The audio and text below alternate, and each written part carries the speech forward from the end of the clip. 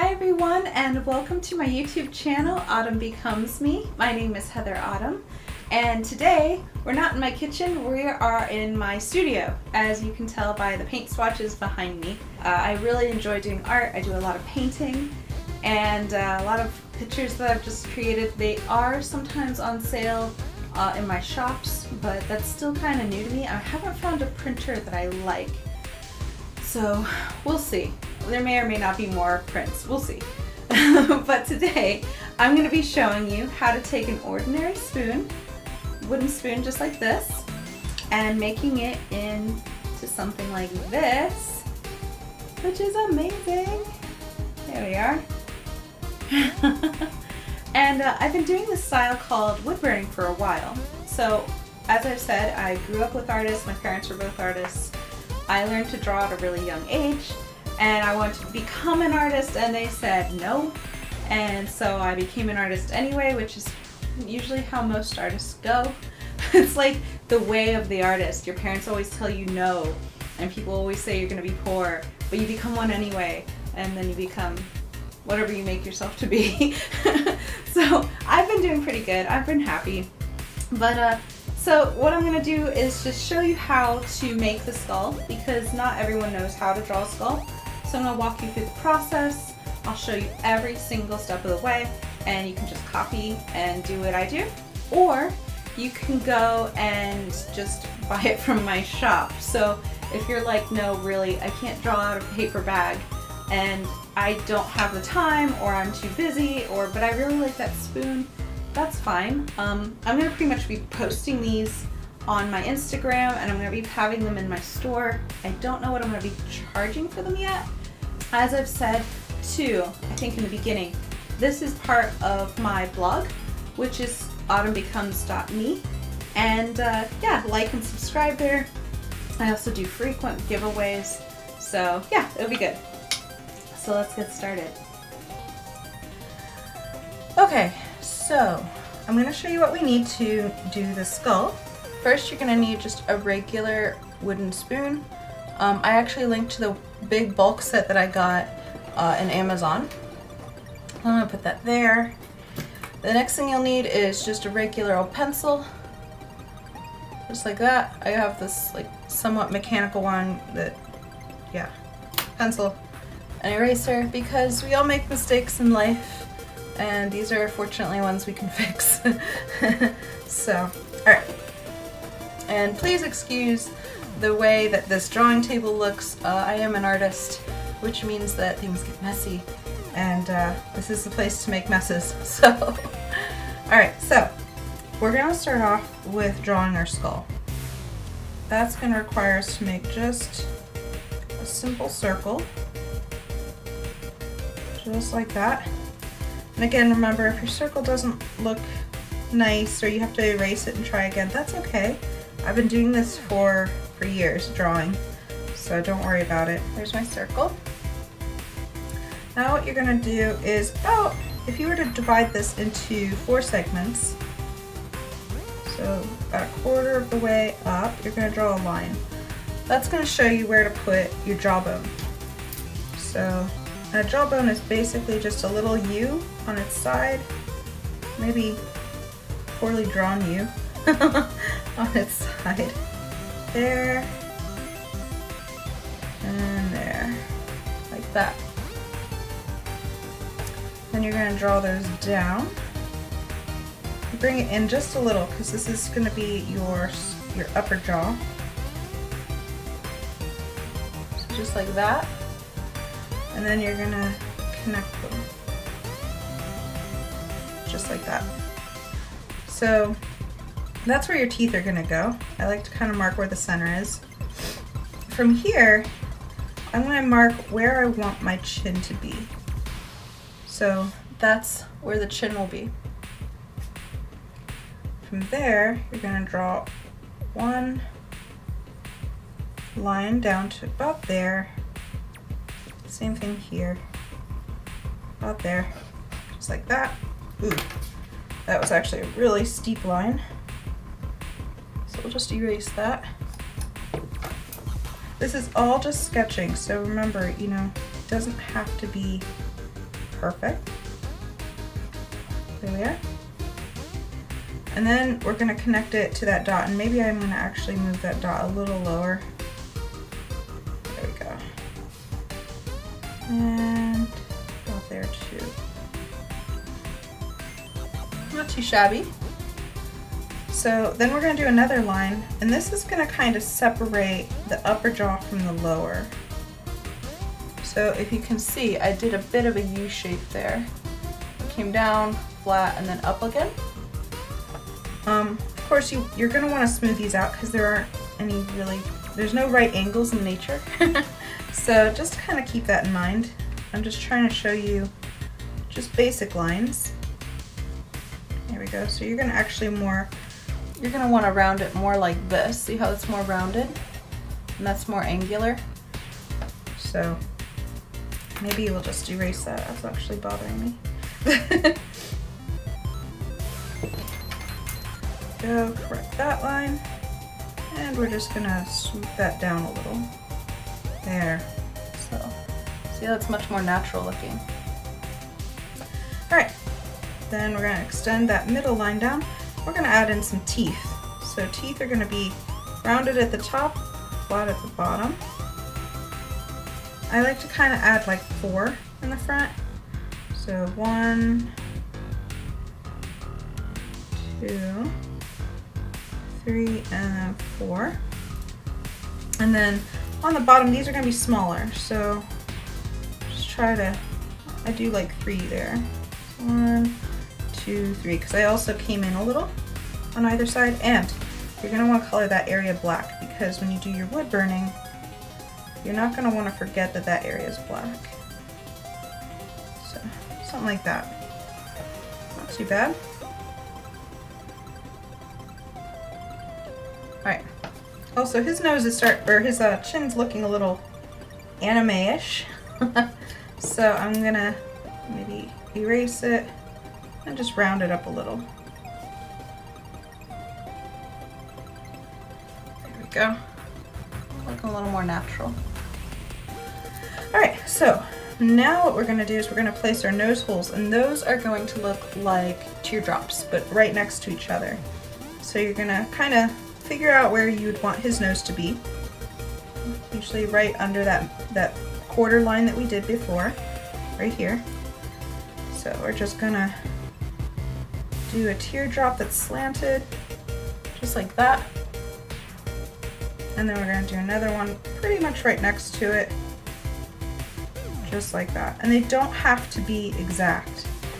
I actually heard this for eyebrow makeup, but I found that it actually works for drawing too, which is you want them to be siblings, not twins. So, you know, you don't want it to be so perfect and exact that it looks unnatural, because typically you won't find perfect replicas usually in nature. You know, things have little deviations from their neighbor. So they might come from the same family, but they're different. If that makes any sense. So there we go. Eye holes are a bit different. I mean, a skull doesn't have eyebrows, obviously. So I try to use the upper part of the eye socket and maybe shape that differently. So if I wanted him to be angry, for example, it might come down more and then come around like that. So now it has this, you know, kind of heavy brow thing going on. But if I want him to be surprised, you know, you just round that out and he's gonna have these giant, like, wow, kind of eyes, which actually for this might be better. So we're just gonna, they don't have to be perfect circles either. So there's one eye. We're gonna just darken that. That's the outside of our skull. And we're gonna do this side. So here we go. Something like that. You can make it a little bigger. There you go. And then I like to darken the areas I'm going to definitely be keeping. So top of the skull and the outside. Just like that. So now you have a basic skull shape. Now if you want to leave it just like that, that's up to you. That would be a pretty wood burning all by itself. Let's see, I'm just going to move all my eye sockets over. Here we go. There. And I'm going to move this jaw over. This is like the part where you get to kind of, you know, fix the little bits and bobbles that you may not necessarily like, but it's still for the most part pretty finished. There we go, that looks good. All right, so from here, you can start decorating. There's all kinds of ways. I'm just gonna doodle and sketch and see what I come up with. And I'm gonna use my GoPro for that. But if you look up sugar skulls on YouTube or on, goodness, Google, Pinterest, Instagram, there's tons of fantastic ideas. And I would suggest kind of borrowing from each. Don't take any one design, make it your own. But yeah, you can borrow with it. So I'm gonna keep recording and sketch out what I want, and I'll check back with you when I'm about to start wood burning.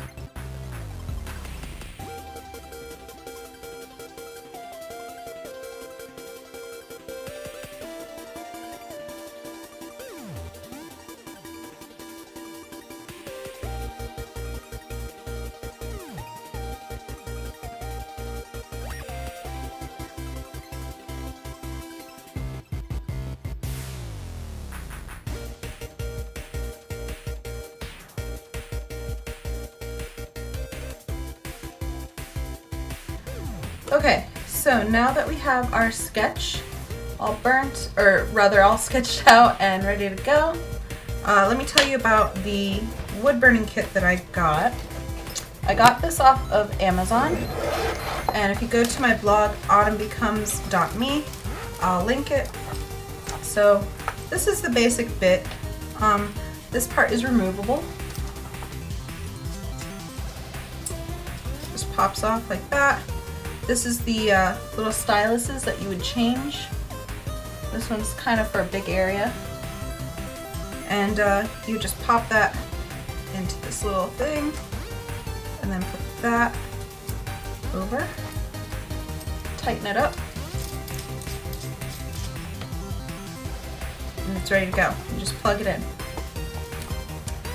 So the other thing you're gonna want is, this also comes with several different bits. So you can see that one on the end I've used already. But it's got a lot of good styles going on here. I like it. So it came with some wooden things that you can practice on, and this was my first attempt at wood burning, so I knew it was kind of a no-brainer for me to choose this. So I keep my erasers in there. It has extra stylus holders if you need it.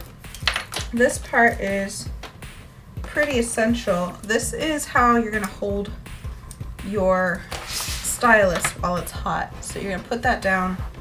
This is usually, you put some water on it, and that way you can kind of cool it off a little, and you're gonna wanna put it like that. So that way it won't burn anything, it won't melt anything. Obviously if I put it down on here, it's going to burn through it. So there's that. Came with a little pencil sharpener for sketches. It also had some little wood bits, like what I said before. This is where this came from. So you can practice before you really get into it. Came with carbon paper. so that you can go and do a sketch on regular paper and then transfer it to whatever you're going to be burning with. And instructions, which is nice. This is more wood burning tips and soldering. So if you also do computers or any kind of electrical thing and you solder, this will be handy. This doubles as a soldering iron, so that's cool. It came with some colored pencils, which I guess is to enhance your art if you wish. I mean, it's cool. I could see if you had children that would be like their job. Like you do all the hot burning of things and then your kids get to color it, I guess. But these are just regular colored pencils. They're not really like, they're just colored pencils. They're not anything special. And then this also came with some different kinds of stencils you can use. So you can see there. And it's nice. Again, I could see this where you maybe sit your kid down with something and tell them to sketch what they want it to look like, and then you would burn it and then they color it, or I don't know. Just don't let them do the wood burning part. That sounds so dangerous. But yeah, so I mean, for what it was, for what this is, it came with a lot of stuff, which I appreciated, I liked. So I would recommend it. It's better to have things that you're not going to use, I guess, rather than having to find out, oh yeah, I actually really wanted stencils with this, I'm not good at freehanding, or man, now I have to go out and buy colored pencils for some reason. And so this way, you know, it just comes with everything, packs up really nice. And so for our purposes today though, I'm going to start with this kind of oval shaped beveled thing. Let me see if I can help you see it better. There we go. Kind of has this like flattened rounded tip. And I like using this when I am working with big spaces. So we're going to start actually with the handle part, which has a lot of like what we call white space in art. And that's just areas that, you know, don't have anything going on in them. So let me readjust there. So I'm going to start off with that. This has it's a temperature gauge. I usually just turn it all the way up to 450 degrees Celsius. So it gets hot. I mean, I don't know the conversion. I usually deal with Fahrenheit, but it gets incredibly hot. And actually, this rubber part here will get really hot. So please watch your hands. If they start to slip like down here, you're gonna feel it, and it's gonna be not pleasant. So I'm gonna start the wood burning process, and with that I'm gonna go with my GoPro and go from there.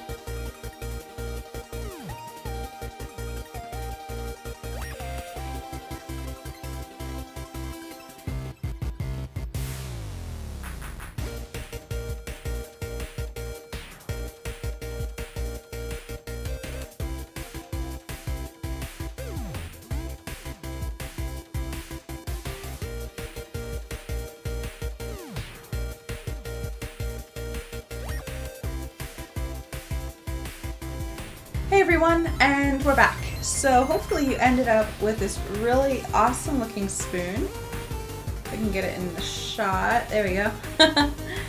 And it was a lot of fun to make. So if you would like step-by-step instructions on how to draw a skull all by itself and then decorate it, please head to my blog, which is autumnbecomes.me, and I will have instructions up there step-by-steps, like here's how to draw the circle, here's the next step, and then I will also be linking what kind of spoons I used, what kind of wood burning kit I have, and just what I used to make this possible. Also, if you sign up for my mailing list, you're automatically entered to win free stuff. I usually do a giveaway at least once a month, sometimes more. And then I also will do shout outs to people who buy me a coffee, which is like a $5 donation towards the website. And it's a really good community. You can also find my social medias on there and everything. So please subscribe, tell your friends. This is a new YouTube channel, really, for the most part. It's been around a little bit, but I've really started taking making YouTube videos seriously. So just let people know that I exist if you don't mind, if you like this. And other than that, I hope you have a wonderful day. I hope this post inspired you to try something new. And if it didn't, and you just want to buy a spoon, you can also head to my store, which is also on autumnbecomes.me. So thanks for hanging out in my office, in my studio, and hopefully we'll do more videos like this in the future. Thank you, and have a wonderful day. Bye.